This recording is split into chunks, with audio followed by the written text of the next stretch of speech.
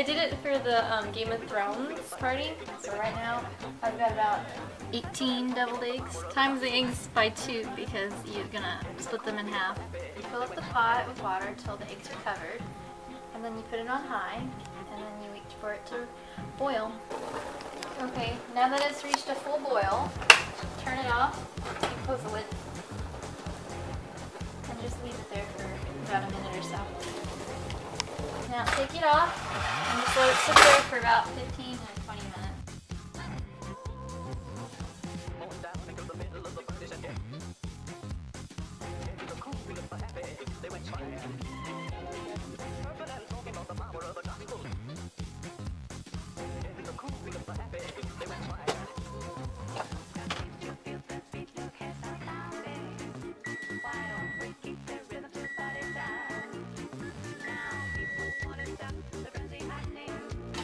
So they've been sitting there for about 17, 20 minutes. Now, turn on the cold water, empty out the hot water, pour the cold water over it.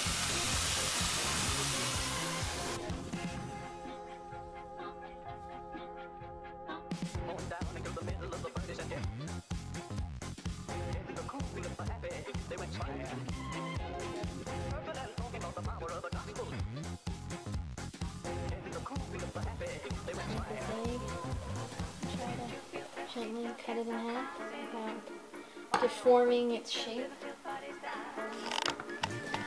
And I slowly try to take it out. And don't try a spoon, because most likely you're going to tear the outer flesh. Whipped dressing kind of has, or it's already seasoned, it already has its flavors in there. Horseradish mustard, teaspoon, 1/4 teaspoon of salt, and I always say less is more, so you can always add salt, you can't take it away. Some cracked pepper.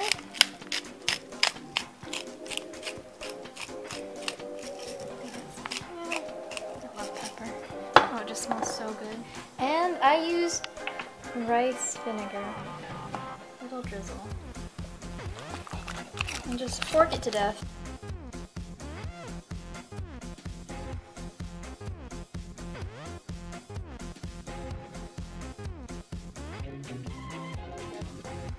I saw Slav's grandmother using one of these to frost her cake, and I was like, I need to get one.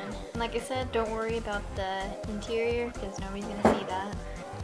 And just fill it up like so.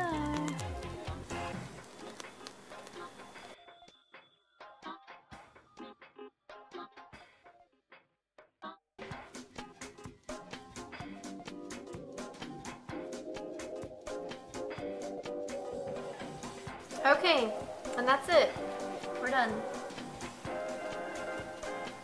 I'm gonna garnish it tomorrow with paprika and chives because I'll let it sit in the fridge overnight to chill.